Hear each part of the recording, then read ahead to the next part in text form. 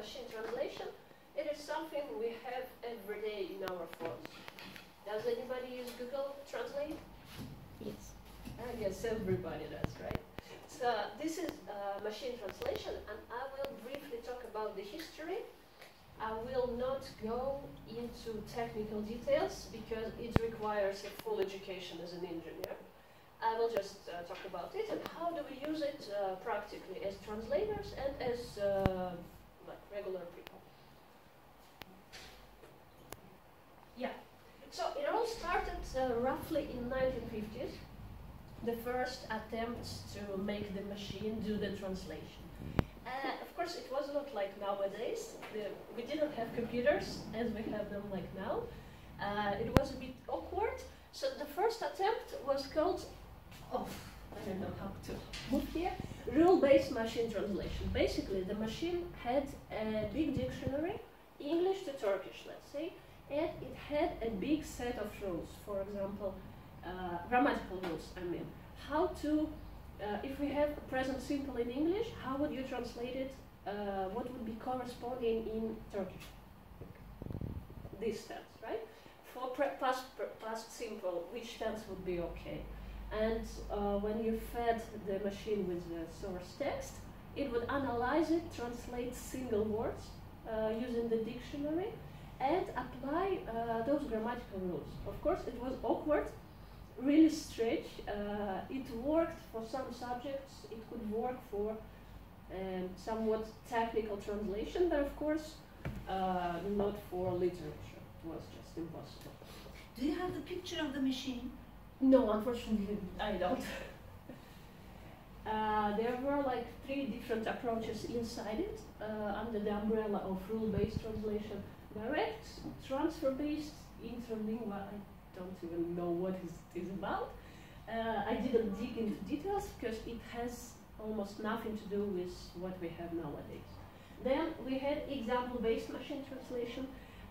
This didn't have those grammatical rules. It didn't have any dictionary. What it had a huge database of translations made by human before. So every time you feed the machine with a sentence, it goes to its memory and looks if somebody have already translated this text before, and if yes, then okay, this is the result, this would be it. It was again slightly awkward because, I don't know, for example, you can have the word key, which could be translated with at least 5 different meanings. Key as on the keyboard, key as to lock the door, key as something main feature, etc., etc. So it was awkward, really. It didn't work good. Then after that one, we had statistical machine translation. Again, it had a huge database of previous translations, and it also took a look at how often do you see this translation for this phrase. So if it sees that key is mostly translated as a key feature, something mainly important, then it would translate it like that, and you might have something. The door word had a key feature, really strange thing. Yeah, also 3 approaches over here, word-based, when the machine was looking for just a certain word. Syntax-based, it was looking for a certain sentence or a part of sentence. And phrase-based, again, all about short phrases.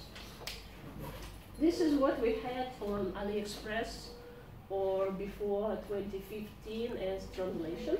And then neural machine translation came to the stage, and things just changed dramatically. This is what we use now. All the Google Translate, all the other applications which translate the text for you, they use this neuron translation. It's a new technology, appeared in 2014-15. It is based on how neurons in human brain work. I don't know how, honestly, I have no idea. It is something very complicated. Neurons can connect to each other, and it helps us learn new things. Somehow, apparently, they figured out, the engineers figured out how to do the same thing with translation. So, neural machine translation is something which learns. It can learn based on the sources. This is all I can say about it because, again, it is a very technical topic. It's just hard to get into it without a certain background. I guess if Batuhan was here, he could have explained. He's not here anyways. So Google, as one of the best examples, we have Google Translate, and it was not that good back then. I don't know if you can see. This translation and is not it all right was a bit awkward. I mean, you can understand the idea, but of course this one is everything all right. It's a better version. So it improved. It was 2015. Then one more improvement I found for you. Google used to be very sexist. We can see it with Turkish language. So if we are talking about professions, a babysitter would be translated as she. And a doctor would be translated as he previously, right? I guess it was 2015. But now they have improved and they added this. So maybe somebody could try type "O bir doktor" and we will see what it gives us right now. Yeah, would you?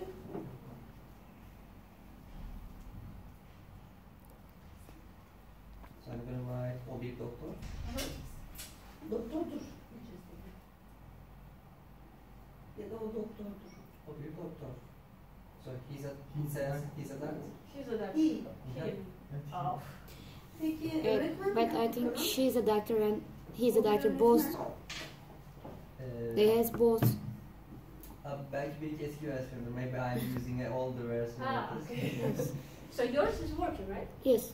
Yeah, it works. It says both.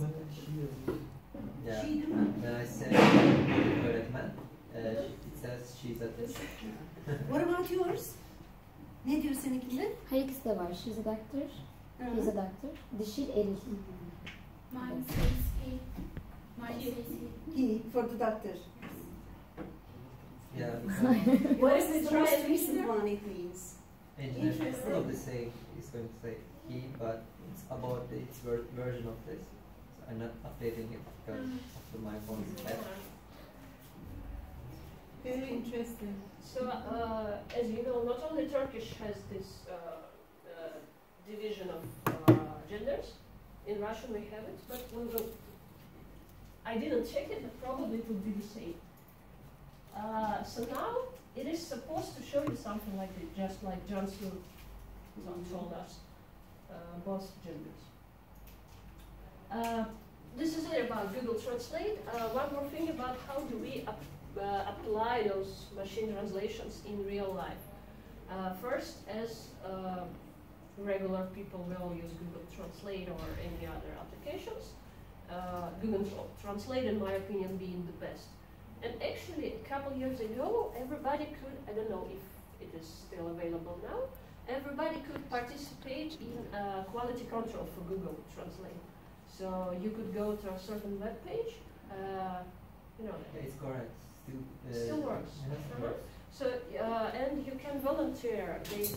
They show you translations being made, and you decide whether it's correct or not. If it's correct, you click correct, etc. If it's not correct, you suggest your version. This is how Google improved. I did it for some time. It was quite fun. Sometimes the translations were really awkward. For professionals, we use something called CAT tools, C-A-T. Computer-aided translation. This is a huge tool, huge application which helps you to translate professionally. Some of wide-known ones are Trados, SmartCat, MateCat, etc. I will show you just how it looks like. Something like that. Pretty crazy. This is what? This is Trados, a really complicated one. Basically, what it does for you, you have a source language. I don't know, let's say an article, a big article, 3 pages. It breaks it up through short segments for you. A segment is usually 1 sentence. And on the left you have source, on the right you would type your translation. Not only you can type your translation, the machine can pre-translate it for you. And you can decide whether it's a good one and you accept it, or you can a little bit change it or change it a lot maybe. Can we change it on the sentence itself? On the Here? no, the other one, Yeah. the translated version. Can we make changes on the translated version, or do we have to write it again, the whole sentence? With We the, can make changes, yes. Another one is a little bit more simple. This is called Smart Cut. It's a web version. Just three. Okay, I will count it. Source, broken into sentences, segments. Then here you have your translation, and here you have machine translation, the suggested one, and you can again decide if it's good or not. It's all automated. It has, of course, spell check. It has a check for example, over here you have a euro sign, and it will make sure that the euro sign stays over here. Or if you have numbers, it will check that the numbers should be also present in the translation, etc., etc. Many things. Anyways, what else? That's all. A short one for today. Sorry about it. So those things, they really help a lot. I use them in my work. Especially it is useful when you have a big translation, big project, and you work not on your own, but together with